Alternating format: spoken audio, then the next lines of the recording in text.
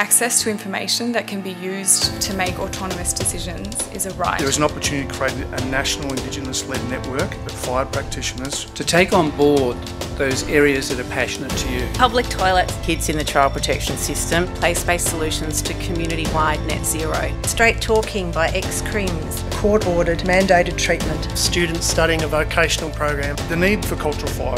Education beyond the school gates. Sustainable urban future.